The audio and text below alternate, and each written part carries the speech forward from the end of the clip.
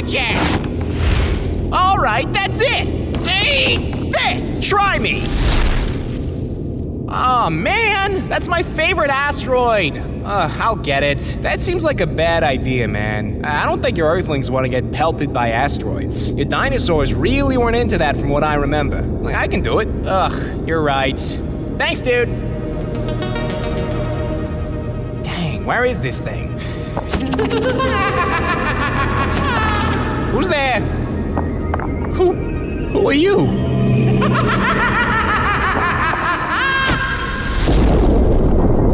There you go. Thanks again, dude. I saw something in there, man. It was really freaky. It looked a little like Pluto. You probably saw Ceres. They say he's been hiding in the asteroid belt since the early days of the solar system. A dwarf planet like Pluto. So there's more of those around? Oh, totally. 10 at least. Plus a lot of planet-sized moons, too. Drifting through debris, hidden in plain sight.